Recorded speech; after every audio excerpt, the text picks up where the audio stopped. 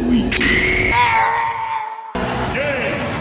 If you want to be a Sith Lord or Kaladin Stormblessed, shout out if you get that reference, the Spearhand is for you. This fast, fluid vocation deals physical and magic damage, has crowd control and melee and ranged and a whole lot to its kit. So let's talk about everything you need to know about the vocation. Let's go! Only 3 vocations to go. Let me know which one you would like me to do next. So you unlock the Mystic Spearhand relatively early in the game, depending on the decisions that you make and how fast you progress the main story. But essentially avoiding as many spoilers as possible here. Once you arrive at Venworth, you'll need to do some quests for Captain Brant. Once you have done one of these quests, you can then return to Melve.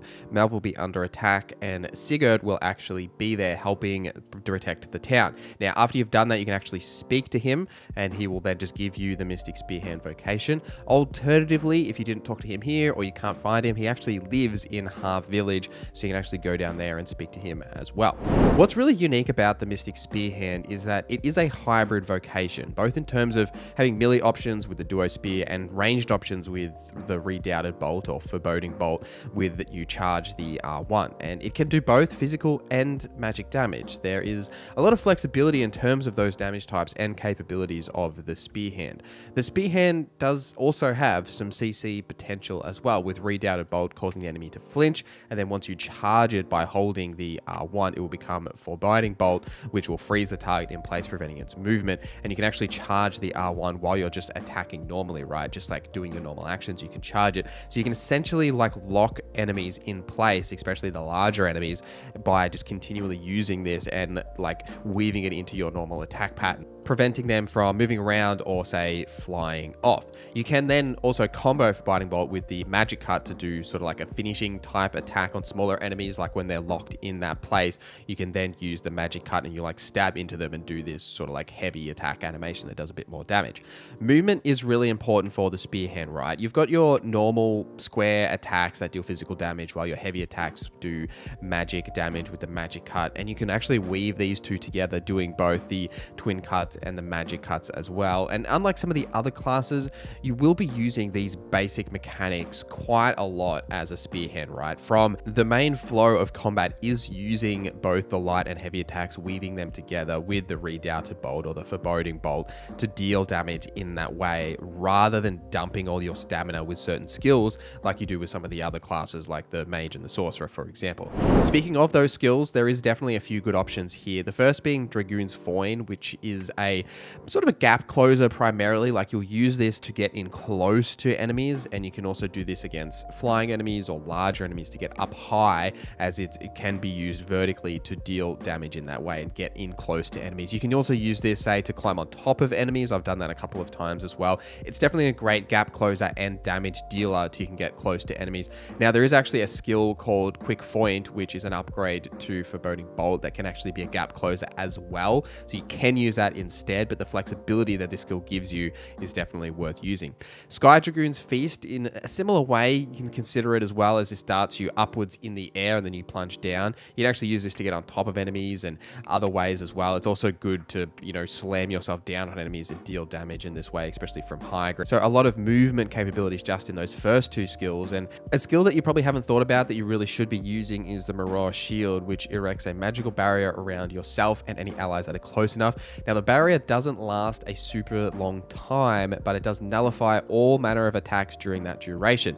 This is really good defensive skill for this offensive focused melee class, because you will be taking damage as this class, right? Because you're going to be right in the center of combat, and being able to prevent damage from coming, say if you've got, you know, a big attack coming that you know that there's like a, you know, one of the big group creatures is building up some attack animation, you know it's going to hurt, you can use this to prevent that damage from actually hitting you. There is also potential in your fourth slot to run one of the ranged skills like Setching Blade or the Humble Offering. It's not necessarily a requirement. You could even run like Unto Sky, which launches enemies into the sky, which is like, obviously it's fun, right? These abilities are very cool and cinematic, which makes this class or vocation really enjoyable to play. But the downside to Unto Sky is that you won't actually get any XP from the enemy that you've just yoinked into the air. So you probably won't want to use that too much unless you just like the cool effect of it. What you'll also notice with the skills here is that they are mostly used for either movement or situationally to accommodate certain things, like say protection or move enemies around, that sort of a thing, right? It's not like there's other classes where you're going to dump all of your stamina into maximum damage dealing spells, but you've got the option there to sort of manipulate the battlefield in that way. Grab all the core skills as you should with all the other vocations. We've already talked on Foreboding Bolt and Quick Void. Scattering Bolt, if timed correctly, can turn your Foreboding Bolt into an AoE attack, which is also not bad. And also Winding Cut is really, really good damage dealer, which especially on downed enemies, if you can hit them in the face with the duo spear, as it spins the spear very quickly and can deal damage at quite a fast rate. For the augments here, all the Spearhand augments are fine to obviously run, but you should spend some time leveling some of the other vocations, especially as you don't start as a Spearhand, right? Say Fighter's Metal for the increased physical defense, or the Mage's Apotropism for increased magic defense, and the Warrior's Vitality for increased HP, right?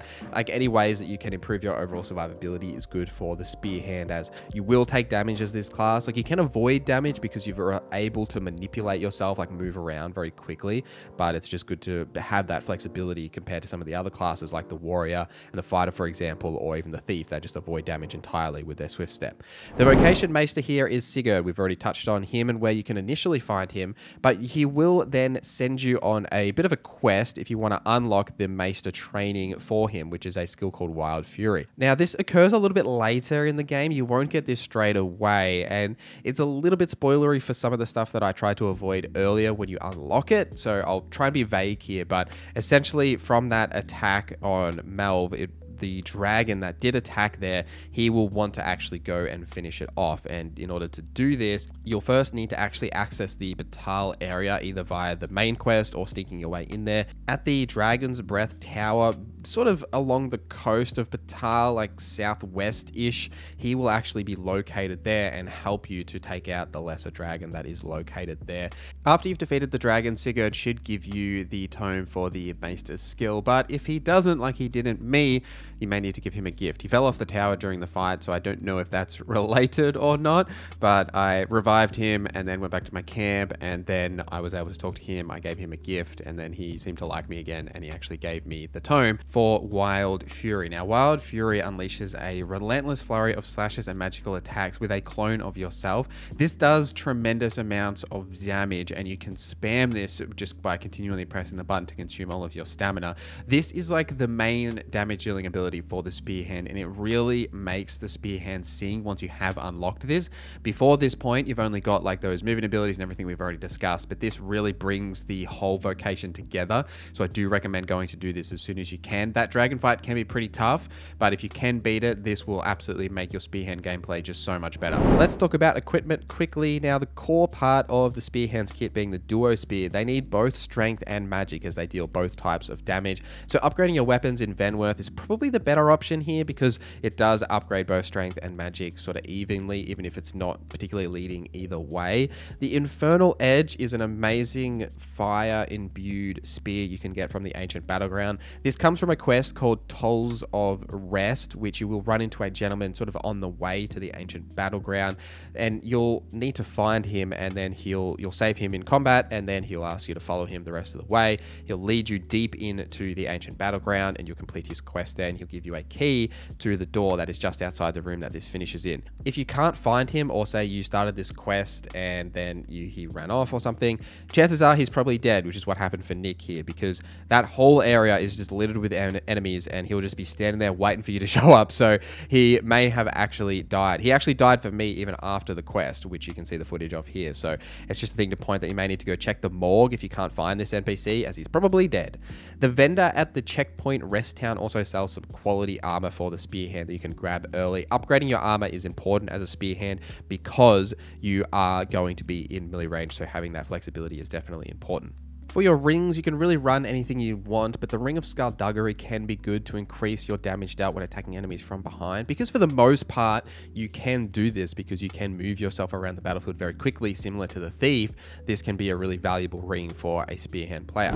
Some quick tips for the Mystic Spearhand. In terms of pawns and what you should run, you obviously want a mage for healing, and then otherwise, it's kind of up to you. Like fighters or warriors to take some of that brunt of damage coming towards you can be valuable valuable, but because you've got a lot of movement and flexibility with the Spearhand in terms of like range, melee, and CC, and a bit of protection as well, you can sort of run anything you like. Like, I don't think there's any necessary like perfect synergies or requirements that you have to run with a Mystic Spearhand like some of the other classes. Now, holding the redowning bolt does prevent stamina regen, so just be careful of managing your stamina in that way, but learning how to master the Mystic Spearhand's movement capabilities as well as the timing of the foreboding bolt will definitely level up your gameplay as this vocation, as it's a little harder than some of the other vocations, but there is a lot of freedom in terms of how you want to attack and deal with situations that I think if you get like used to the timings of these different attacks and being able to